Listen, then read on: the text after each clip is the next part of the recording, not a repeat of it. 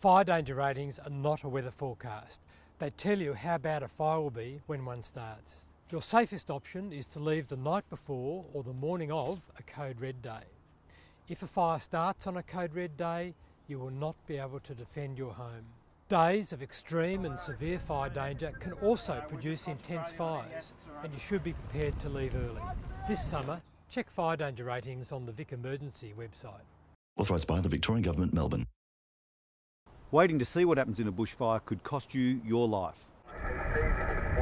You might think a fire won't reach your home. You might think you can always get out. Turn around. You might think the fire won't be that bad.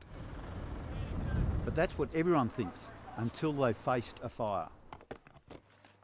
On high-risk days, make the decision to leave early. It could save your life. Authorised by the Victorian Government, Melbourne. Fire warnings are issued when a fire has started and you need to take action. Always use more than one source for fire warnings. To find warnings, visit the Vic Emergency website or CFA Twitter or Facebook pages. Download the Fire Ready app, listen to local radio or ring the Victorian Bushfire Information Line on 1800 240 667. On high-risk days, stay alert and keep an eye on what's happening in your area. Authorised by the Victorian Government, Melbourne. Over 3/4 of bush and grass fires in Victoria are either deliberately lit or caused by reckless acts.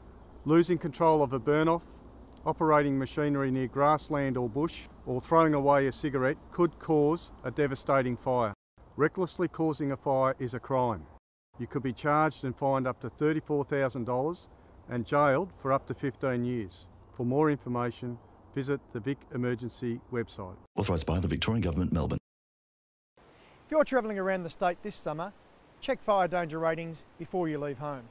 On extreme or severe days, it's better to be in the cities or the towns. Never travel in the bush on a code red day. Check fire warnings by tuning into local radio, going to the Vic Emergency website, or by calling the Victorian Bushfire Information Line.